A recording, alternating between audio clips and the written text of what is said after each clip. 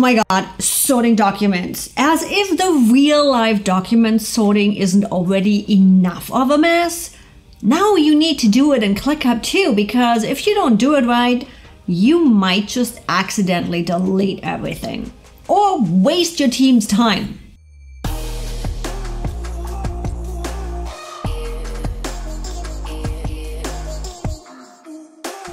Hi everybody, I'm Yvonne with AskEvie.com and I am a business efficiency consultant for digital entrepreneurs. And right here on my YouTube channel, I show you how you can streamline your business to skyrocket your sales. If you haven't done so yet, make sure to subscribe and hit the bell so you get notified every time I upload a new video. Today we are talking about all organization of your documents in ClickUp. In one of my past videos, I talked about standard operating procedures and how to integrate them in ClickUp. Now that caused a lot of you to message me and ask about digging deeper into documents, because documents is the feature in ClickUp I use to build those standard operating procedures. The thing with that is there is multiple ways to generate a document which easily can end up in a huge mess. So just like we need to file our documents in real life, we just have to file our documents in ClickUp too. There is simply no way around it. And if you want to stay productive and keep your team busy and not wasting time trying to find everything, put in the time now, organize everything, and your future team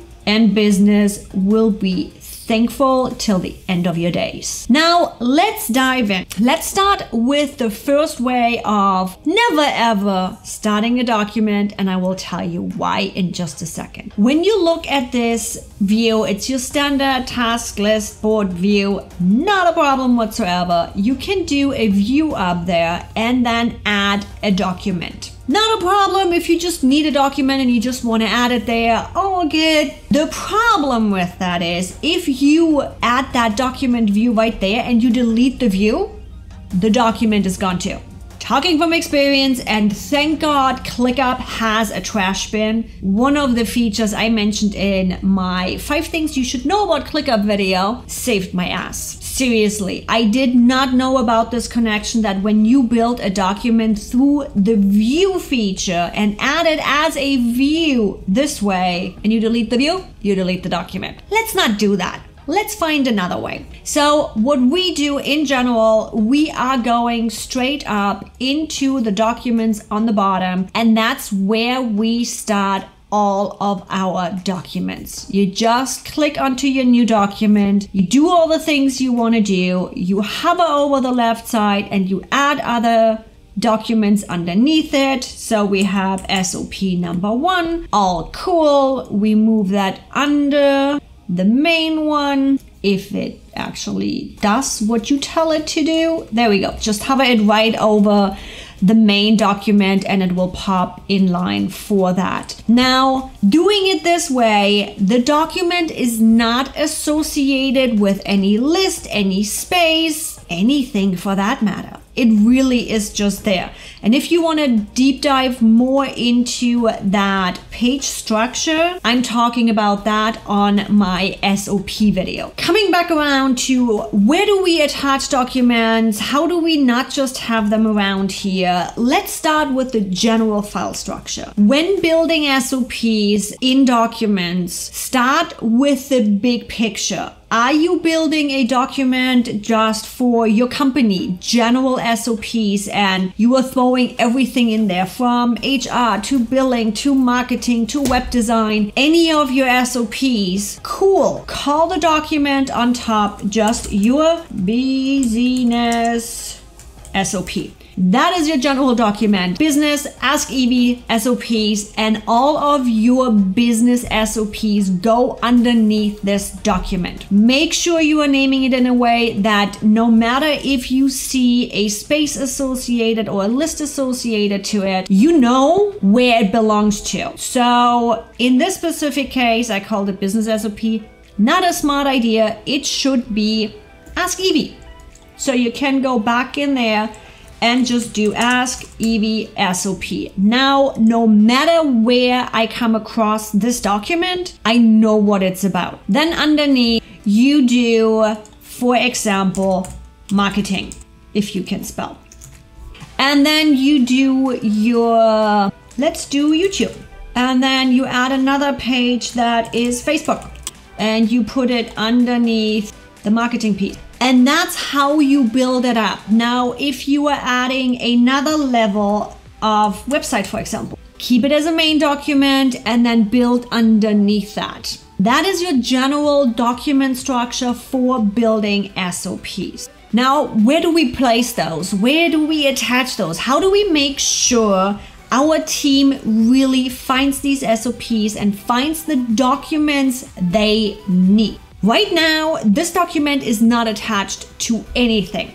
You really have to go into the documents right down here to be able to find it. But this is not efficient. It's like it's a whole list of blah. Okay, there it is. I found it. I didn't need 5 hours to just find it. Cool. But how can I make it easier? There is a share doc right up here where we either way can share this privately. You can share it with individual people. So for example, if you're building SOPs for a specific client and the rest of the team doesn't need access to it, you might have some information in there that is secured by an NDA and just specific people are allowed to see that information. This really comes in handy because you can share it with just a specific person in your team. Now, the one we are looking for is share with the location, and that's where you then choose where to attach it. Because this is my Ask Evie SOPs, I will attach it to Ask Evie Business. Cool. You also can now share this publicly and embed them somewhere. So if you are having any kind of public information, or like you share Google Drive Word documents, you can do the same thing right here. Either way, by a link and linking people to the document, or by embedding the whole document. Now with that, what does that mean now? Where is it? First thing you will see differently is the SOP now is in Ask Evie Business. So if we go back to our tasks and you open up Ask Evie Business, there is 3 documents right underneath your space label. When you click on that, you will see Ask Evie SOPs.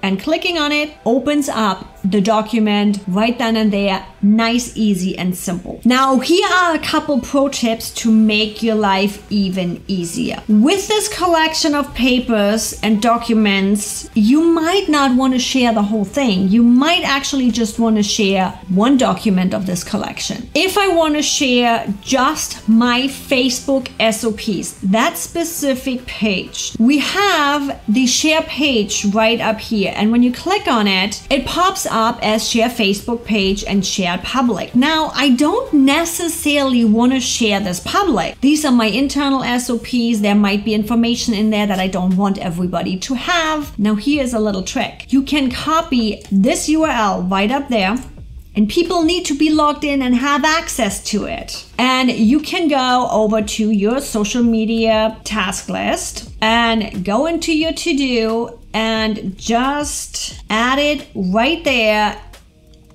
Look, it adds it as an embed, and that is that specific page that now opens up. This is a perfect way to take specific SOPs for that specific task and embed it right in the description. No clicking around, no trying to find the right thing, no spending hours going through all the documents and the subdocuments and the subdocuments to the subdocuments. One click. Right there. But the people you are sharing this with need to have access to that document. If you want anybody and everybody to be able to see it, you really need to do the share page, get the public link, turn that one on, and copy this link. This link now will allow everybody and anybody to see that page, which with SOPs is usually not necessary. Let's dig a little bit deeper into this whole sharing thing. As I mentioned, you can attach it to a space, but what if the SOP is really just specific for your YouTube recording? and you really just want to connect it to your YouTube list or a folder in your space, or just get way more granular where you attach those documents. Now let's go back into our document and back to our Share Doc button. As you can see, we had that associated with space Ask EB Business. Cool, but now we want to change it. So we go back in there, and rather than just choosing the Ask EB Business, and by the way, you can also just select all and it's pretty much attached to every single space. I don't know if there's a need to that necessarily, but comment below if you have a need to attach the same document to all of your spaces. I want to know what you use that for. In this case, we are sharing this document specifically just with my YouTube list. As you saw, I open up the space, I open up the folder, and now I'm choosing the list. Voila! This document now is just shared with the YouTube list. Now, what does that mean over in our task view? Going back over into our task view, there is 3 documents right here with the Ask EB SOP. But as you can see, it's actually attached to Ask EB Business, Content, and YouTube. So it's shown up there, but it is attached really just to that YouTube list. And this is a rundown of documents in ClickUp, how you should be sorting them, where you should be attaching them, and how to make sense of all of those different things and ways of connecting and linking and doing with your documents in ClickUp. Now you're ready, if you haven't done so yet, to really deep dive into your SOPs, get those set up and get those built. So make sure you're gonna look up my SOP video and go implement. I know it's a lot of work right now in the beginning, but it will save you so much time in the long haul. If you haven't done so yet, make sure to subscribe and hit the bell so you get notified next time I upload a new video.